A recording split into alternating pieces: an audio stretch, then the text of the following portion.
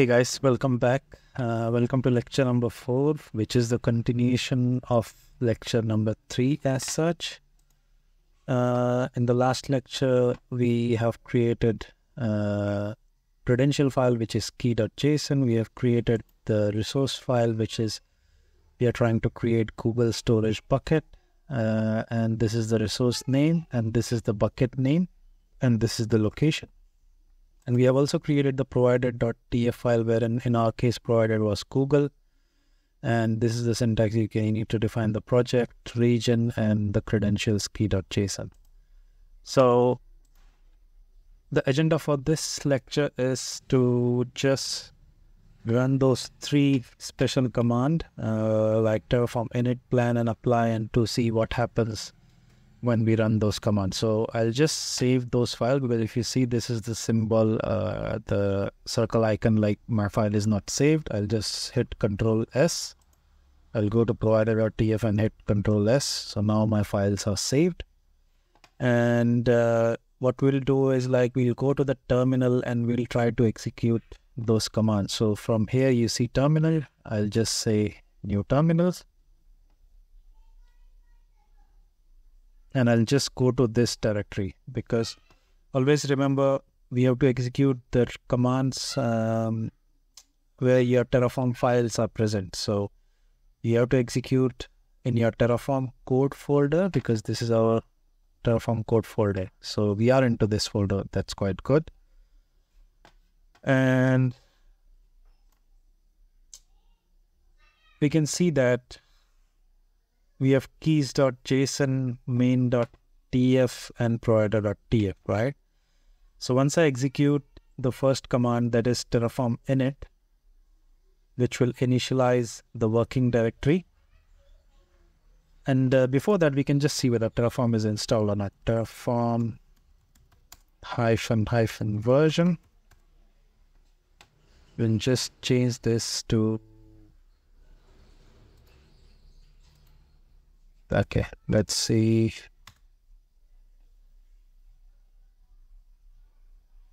Okay, so Terraform is installed. That's quite good. And then we'll execute the first command, which is Terraform init. And what Terraform init will do is, it will check for your provider. In our case, the provider is Google.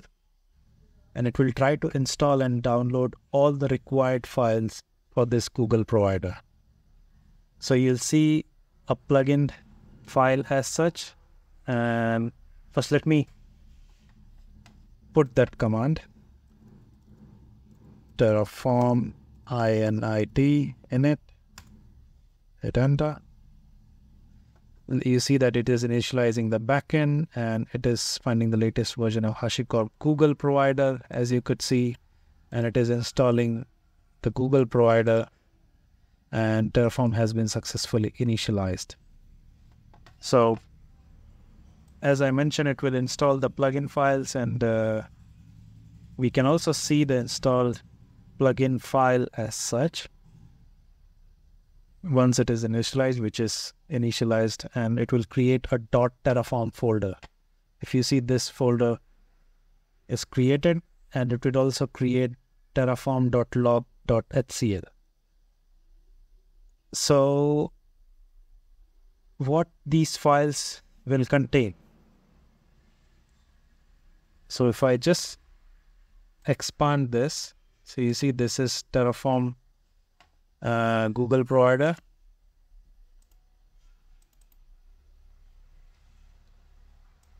If you see, and this is the version 5.3.0, and if we see the Terraform log.html, it will have the version details and also the provider, which is Google in our case.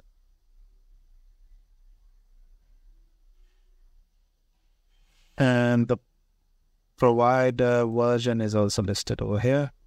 And so now if I execute Terraform init again, it will not download this plugin file. So let me show you that. If I just take this up, close this for a moment. Terraform init. Previously it has downloaded these files, right? Now it says Terraform has been successfully initialized. And it says reusing previous version of HashiCorp Google. So previously, if I see over here, it was finding the latest version and installing and downloading. But this time it is reusing because it is already there. From the dependency log file, we can see the version. And dependency log file is this, terraform.log.hcl. And using previously installed provider. Perfect. So we can see now like the installed HashiCorp Google provider plugin and the terraform.log.hcl file. So what next? So let me see if I can just show you something else. Okay.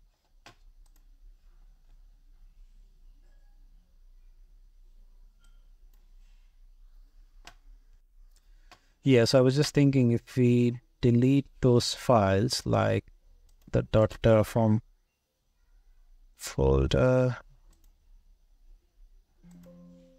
and if I also delete the terraform.log.hcl,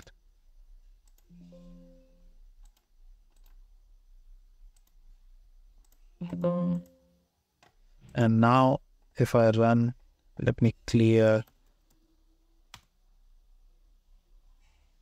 Now if I run Terraform init, it should download the plugin again.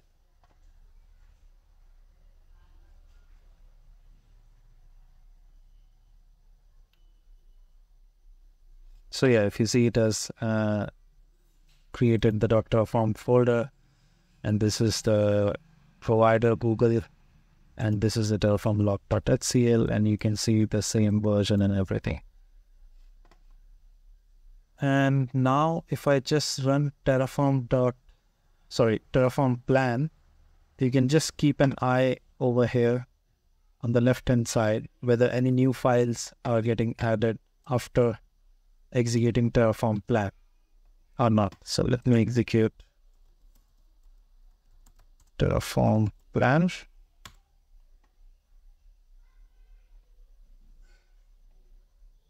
So you see this terraform.tf state, and it will disappear.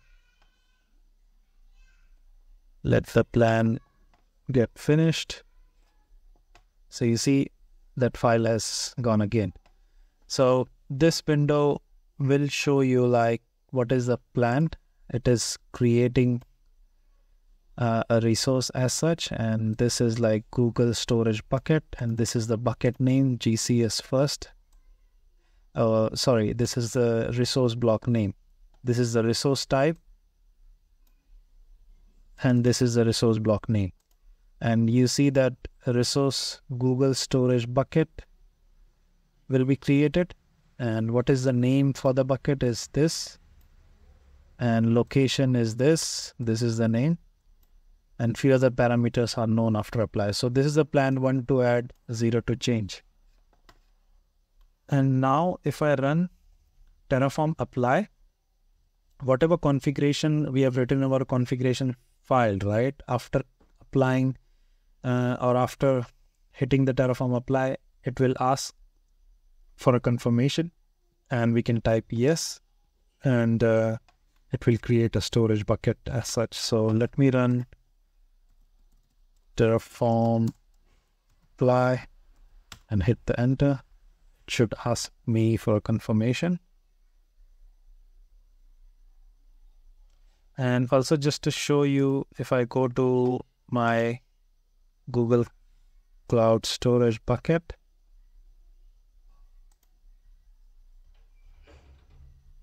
currently, is there any bucket in my account? And you see this is the one of the bucket, but this is not our bucket. Our bucket name is A-,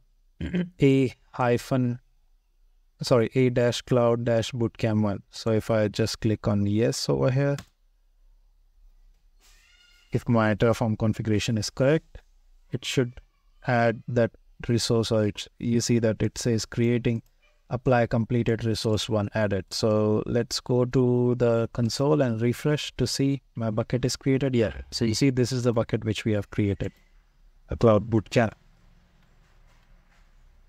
So this is how you can create resources using Terraform. And if I go to the VS Code, it has created this terraform.tf state file. After the Terraform apply, this file gets created. Yeah, and if you see, this is a JSON structure file which will have information regards to your resource. And we can also see the resource name, like it should show somewhere. Yeah, this is the ID and this is the name.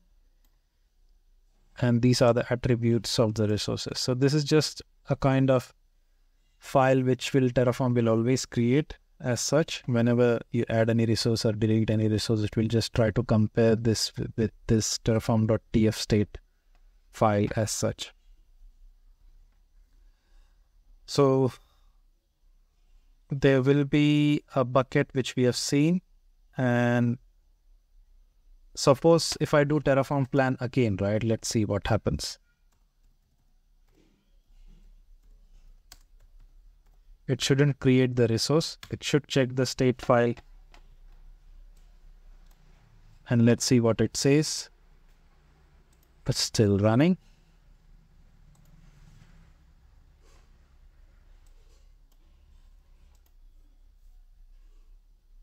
So it should return that no changes, because it will read the Terraform state file and it will just refresh the state, and it will check whether, okay, that storage bucket is already there and no changes required. So it will not create that bucket again. So that's why we are having this state file here, and it is important in Terraform to manage the state. And we will also see the state file in detail in the Terraform state lecture.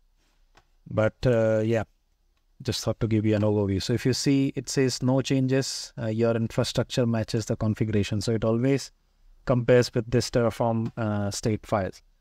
And now coming back to the credentials, and I mentioned like why it is important, right? Just to authenticate. And let's say, suppose if I just put a comment over here, commenting means it will not be considered as in my code file, and I'll just save my file and let's see what happens. And if I just enter Terraform init,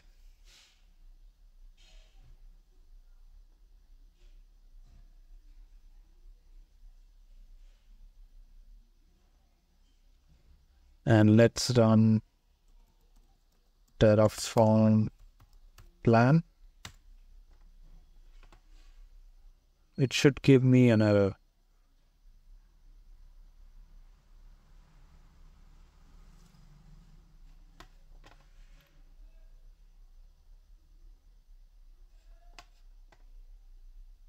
You see, it says to use your, it says that no credentials or access token is being set in the provider block because we have commented these credentials. It means it will not consider. Hope you are aware of commenting in your codes. And Google could not find default credentials, and it is asking us to create a credential. So let me uncomment or remove my comment, and let's save the file again, and let's run Terraform plan. And it will say no infrastructure changes because we already have this bucket being created. But it will not give this credential error, yeah, because we have mentioned the credentials.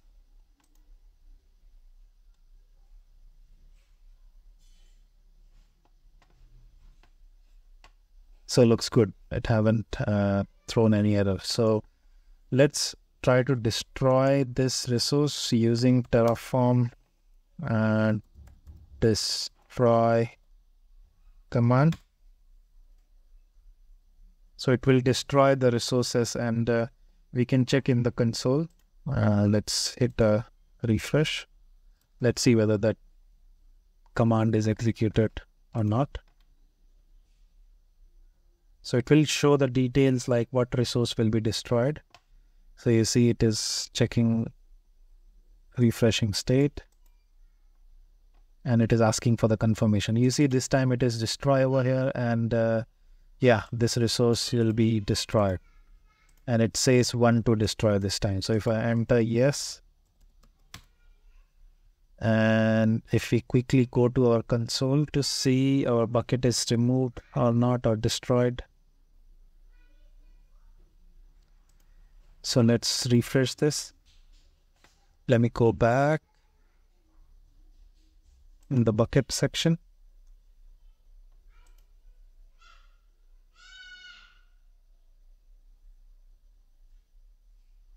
Okay, so we don't see our bucket, which was a-cloud, something like that. If you want to see the name, let me go back to my VS Code again. This was our bucket name, and we don't see the bucket over here as such. So in this way, we can write our configuration file with required resource code and deploy our infrastructure using Terraform. So we will see more in Terraform, and all in-depth videos will be created like on Terraform state, file, provider, resource. Don't worry, I haven't explained the resource syntax and all, but I'll explain in the next videos as such. And thank you so much for watching this video, and I'll see you in the next.